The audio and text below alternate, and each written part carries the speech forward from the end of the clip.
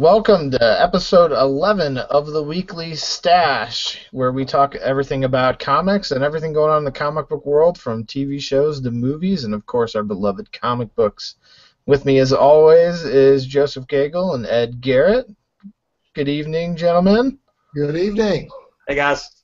I know I always start and say we have a lot to talk about, but this week we have a boatload to talk about. From Wolverine possibly dying to what Comixology decided to do this weekend, which was probably the most shocking thing of all because it kind of came out of nowhere. To give you a little background, about a few weeks ago, Amazon bought out Comixology. Natural move for Amazon to make, as they're huge into the publishing of digital books, so it made sense for them to go ahead and dive into comics by just eating up Comixology, which seems like a natural progression for them. So nothing really came of it. Comixology was supposed to be run on its own and was going to stay intact, and Amazon didn't have any plans to dismantle it. To this point, they haven't. But this weekend, I get an email saying, hey, Comixology just came out with a new app. Go ahead and back up all your comics and send them, just back them up, hit restore in the current app, download our new one, and then click the restore button again, and all your books will show up. So I go ahead and do that, and I look at the new app. There's no store. They completely removed the store from the app. And I'm sitting there and I'm like, did this not download right? What's going on? And then I check my Twitter and see what's going on, and yes, it turns out they decided to remove the store from the app so that they don't have to pay their 30% for in-app purchases to Apple, and are now forcing users to go to their website to purchase their apps.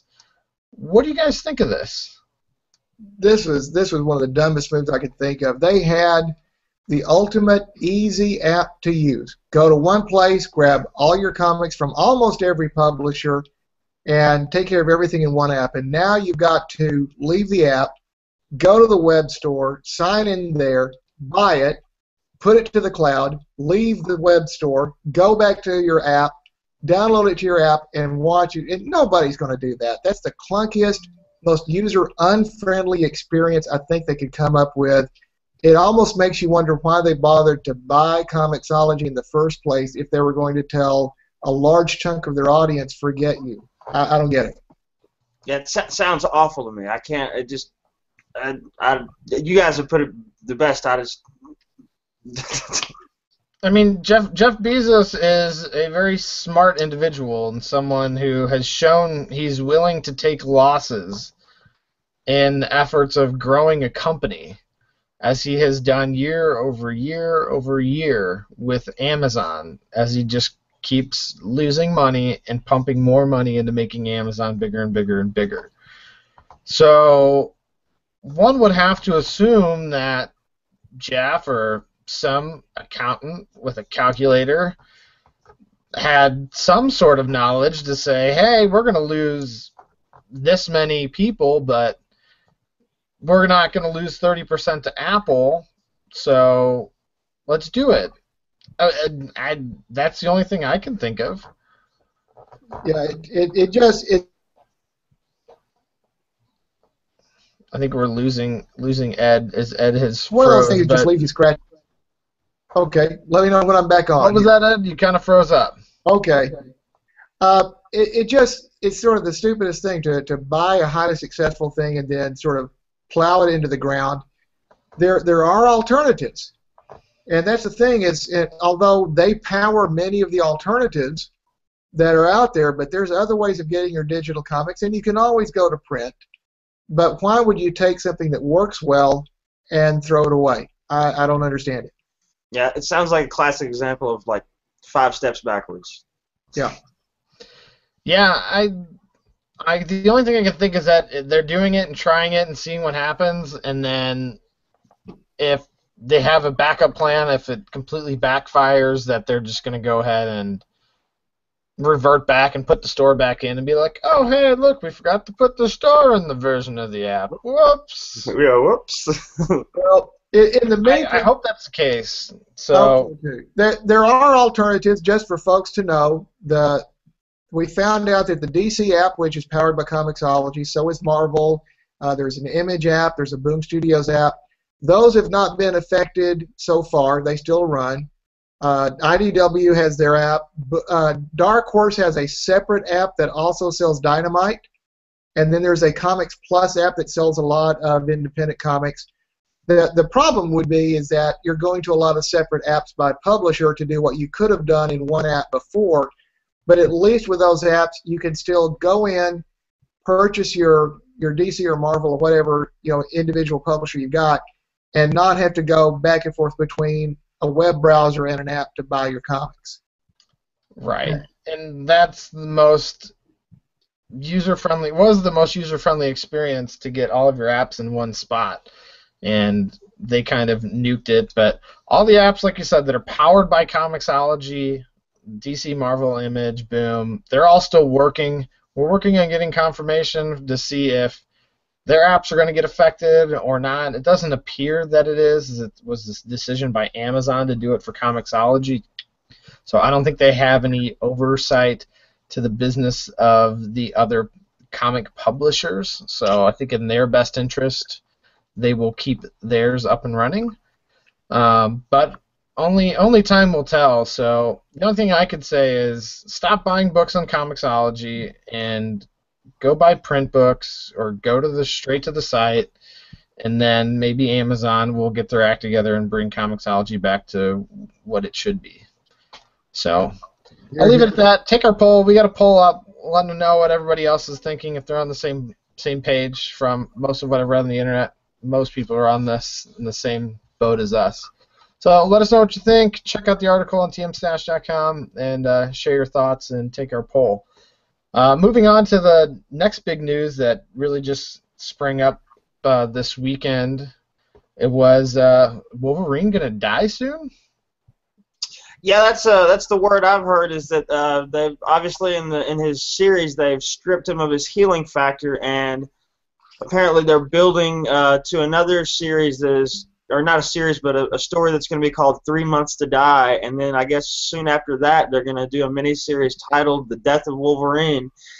I haven't read a specific date on this, but I assume it's going to be summer, fall.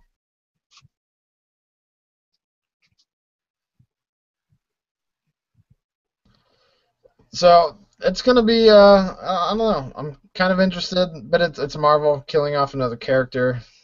But they did go on to list how many people they've killed and brought back before, so this could only be temporary. Right. When you look at the list of everyone that's died and came back, it's they just brought basically every character. They're bringing Peter Parker back this next Wednesday, so. Right. So the real news is you may have some weird Wolverine stories coming up. So maybe it's good. So they mix up the universe a little bit, but I'm kind of annoyed by it personally because just come on, Marvel. But along with that, wasn't there? We also had some other good Marvel news with Original Sin, right, Joe?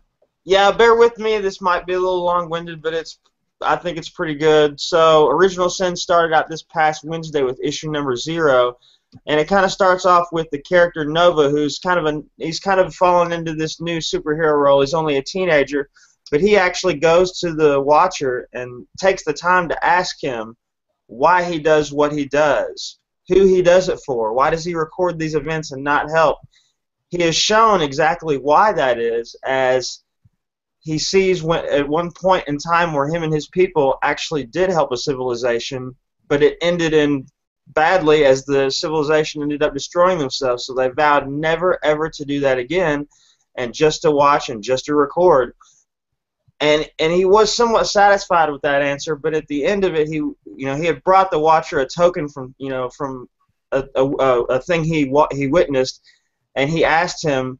All he wanted to know is his father alive? His father was the last Nova and has been missing for a long time. And as the issue ends, he just kind of turns around, and the Watcher rarely ever speaks, but he utters the words, "He is alive." And so that's going to, lead us into the original sin, which is obviously the main story is about the Watcher and who killed the Watcher. But other news have been kind of released as in some of the tie-ins, because some of the tie-ins seem like they're going to reveal other sins and secrets in the Marvel Universe are going to come out, one of which has to do with the Amazing Spider-Man. Apparently, the spider that bit Peter Parker before it died, it bit a woman. And they're going to introduce her into the Amazing Spider-Man in the Sin tie-in issue number 4 and 5, and her character name is Silk. Additionally, in the Uncanny X-Men tie-ins, they're going to go over the last will and testament of Charles Xavier, which is said to really even change the foundation of the X-Men even more than it already is. So there's that. Then you have the Daredevil, who's recently moved to San Francisco. They're going to introduce him to his mother for the first time, I believe. And that might be all that I've got on Original Sin, but it's going to keep on going in that sense. Oh, there is one other thing. Angela, that was just introduced from Age of Ultron into Guardians of the Galaxy from Image, is going to be placed into the Asgardian world as the secret daughter of Odin, which is going to make her the brother of Thor and Loki. So that's going to throw another twist into that as well, and that's going to be called the 10th realm, because they're saying that her world is a realm that was, I guess, forgotten until now or whatever. So that's the most interesting story of them all. Yeah, and so I'm really excited about Original Sin moving forward, and that's just probably the tip of the iceberg. Yeah, it looks like it's going to be pretty fantastic. I'm looking forward to that, especially the storyline with the 10th realm. That can go a lot of ways. So that can take off amongst multiple universes there. So looking forward to that. And Ed, you had some cool DC stuff with this week too, with some cool stuff with Batman Eternal and with Flash, right? Oh yeah. Now over in the Flash, they decided to skip a couple of steps. They introduced a character as dead. Wally West, who fans have been clamoring for since the New 52 began. We knew he was going to come looking different.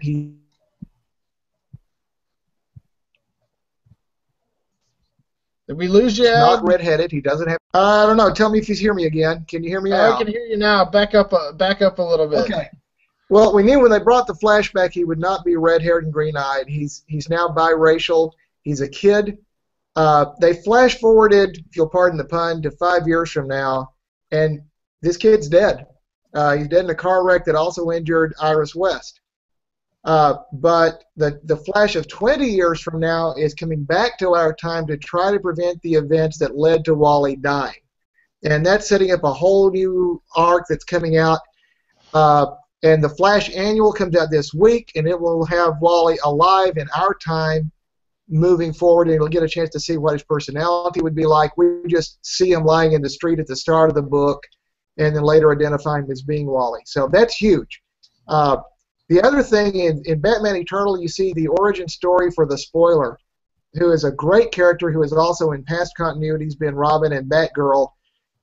She discovers her dad's secret identity as the costumed crook Clue Master, and he tries to kill her. She barely gets away.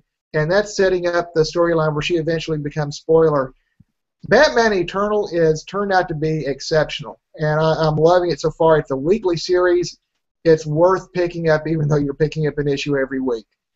So that's the big stuff for DC this past week, and they'll be moving forward with that, especially with the Flash Annual this week.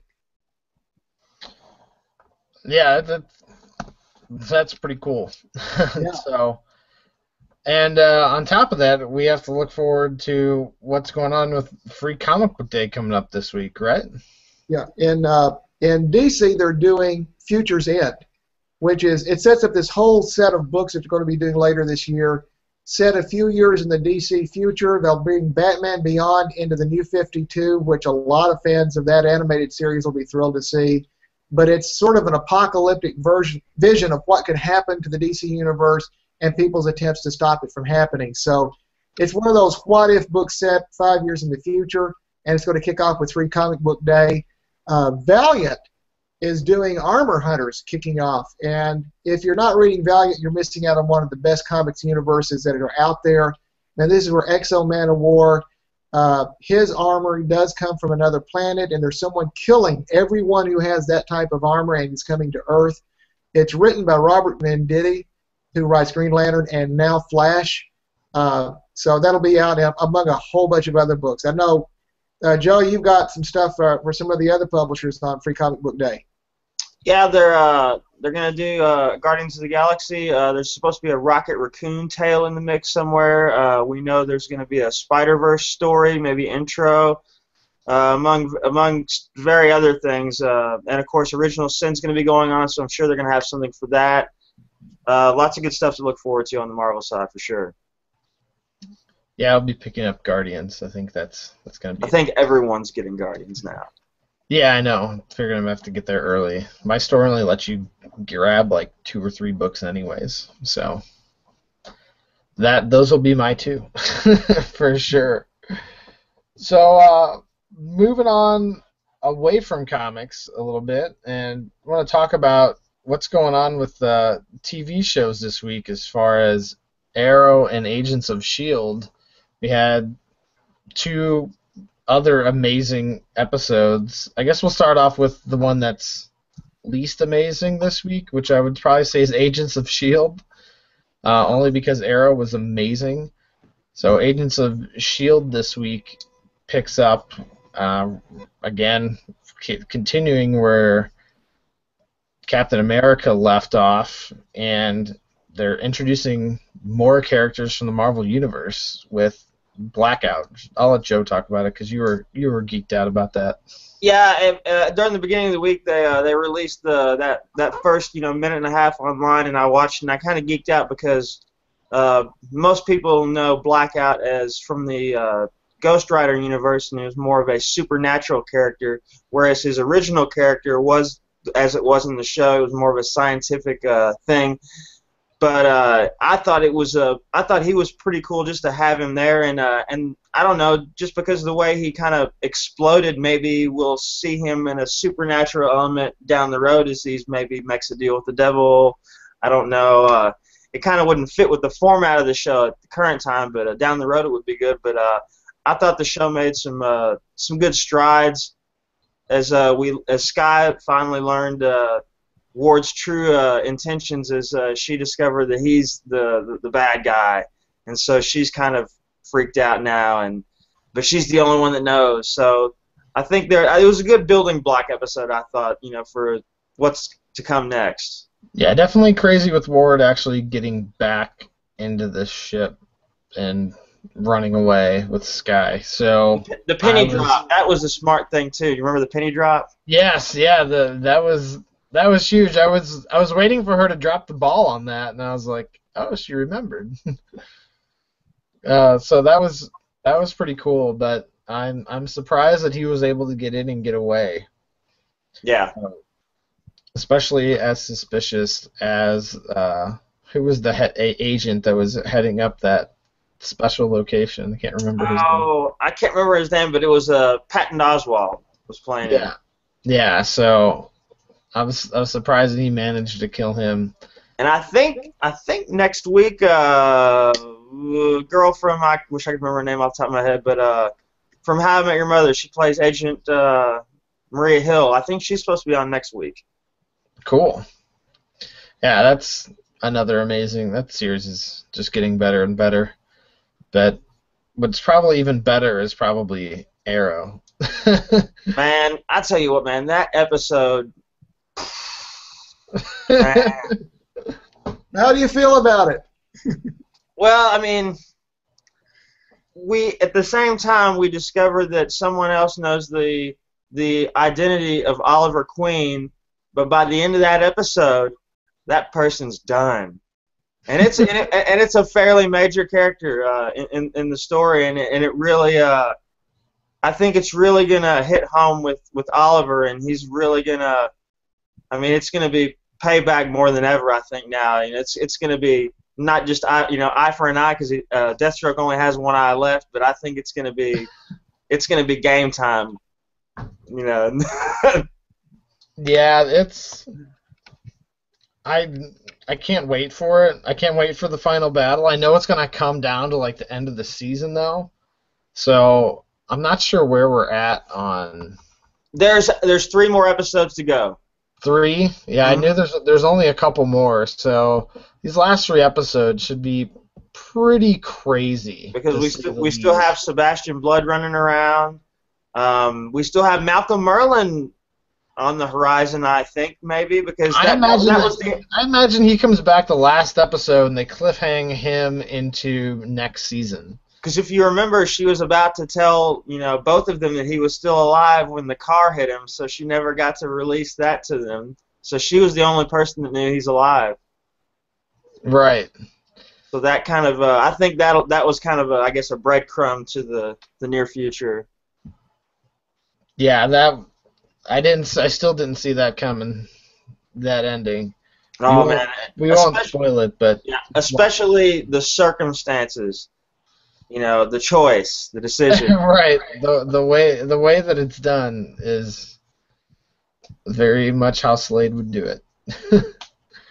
So, that was awesome. Ed, you finally saw Captain America. Congratulations, buddy. Oh, I loved it. And the thing that impresses me with Marvel is they do an unapologetic comic book movie. They're not trying to meet some other fan base. They understand who their fan base is. That was really well done from the get-go. So I really did enjoy that. Yeah, I saw it in 2D, so I didn't get the chance to see it in 3D. But I have a feeling I would have gotten pretty dizzy watching it in 3D. Yeah. I mean, it was all right. Did you notice any issues with any of the action sequences with it in 2D? Not really. It came across pretty well. It was just the action was really fast and furious, but it came across okay in 2D for me. Okay. Now tell me this, Ed. How did you like? This is my favorite thing about the whole movie. How Captain America used his shield and environment. Everywhere he was going, he was combat rolling over the top of a crate just to get to the next guy, or just see how efficient and tactical, or just running through walls. Yeah, how brilliant he is. I really liked how he used his shielding, and not just the shield, but when they're in the car and they bust out and they're scooting on the door. He knew what to do. He knew what to do. Exactly. I mean, this is where he may be sort of the innocent good guy, but he's a brilliant tactician when it comes to fighting. And that really came across well. He truly is the ultimate super soldier, and they really brought that across well. I thought Scarlett Johansson was outstanding as Black Widow. Absolutely. Yeah. There was nothing wrong with her performance at all. I loved Falcon being in there. I thought that was cool. Really, there was nothing that I could complain about in that movie. There really was not. That was done just right. Elevator scene was one of my favorites too. Oh, that was awesome. Anybody want to get off before we get started? He really has that character down right, and that's a hard character to do because you've got somebody who is a really tough fighter who can beat anybody, but also is the ultimate good guy from the 40s with that sense of right and wrong that doesn't seem to exist today, and he pulls it off without coming across as preachy or hokey. And he's one of the most human. He's one of the most human characters. And it's almost like that was part of the building blocks of that story. Is it the only person that could survive this movie was the guy with those morals and values of yesterday. That kind of unwavering loyalty and American hero. That's the kind of guy it was going to take to get through this movie. So it was played that brilliantly. It was exceptionally well done. Of course, I mean, I may not be a Marvel guy, but I knew who the Winter Soldier was. But I like how they played that. I like how, if there's someone who was not a really big fan of comics and just came to see it, that would be a bit of a surprise for them the way they revealed it. And they handled it well. Yeah. And of course, I like the Stan Lee cameo. He's in everything. It was great. It was great. That was awesome. I'm so fired, man.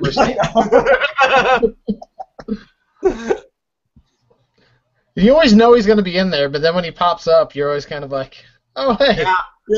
I do know that, unfortunately, I can't remember which one, he's not going to be in either Spider-Man or X-Men coming up. I remember reading a while back there was one of them he could not make it because he said he'd rather go to a con and meet the fans than film a cameo. So he won't be in one of those two films. I can't remember which one. Well, hey, if I was getting $200 for every autograph, I'd go to the con too. Yeah, well, yeah. Right.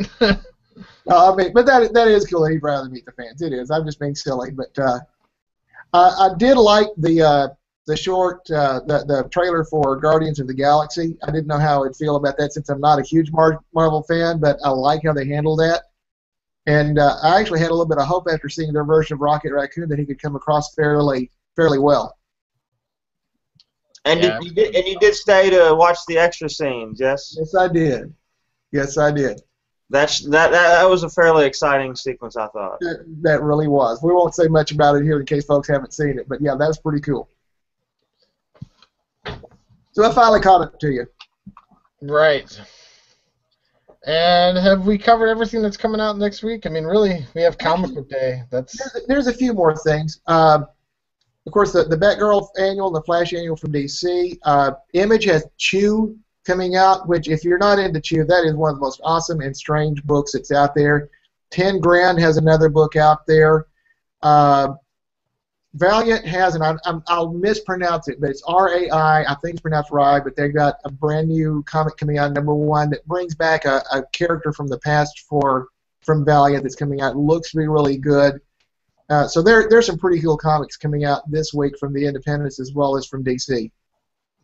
Yeah, Marvel does have kind of a short week, I guess, because of this weekend, but they do have, for me at least, good ones. X-Force, Wolverine, All New X-Men, Silver Surfer, and, of course, the Amazing Spider-Man #1 this week. That's the big one. Awesome. Well, that pretty much wraps it up for this week. I know it was a long episode, but there was a lot to talk about. So thanks a bunch for hanging out with us for so long tonight. Look forward to Free Comic Book Day this upcoming Saturday, and the following Sunday, don't forget, is actually Star Wars Day. So hit up your Lego store. That's where I'm headed. They have some things going on for Star Wars Day. So everybody, thanks again, and keep reading the stash. Have a good night. Good night. Good night.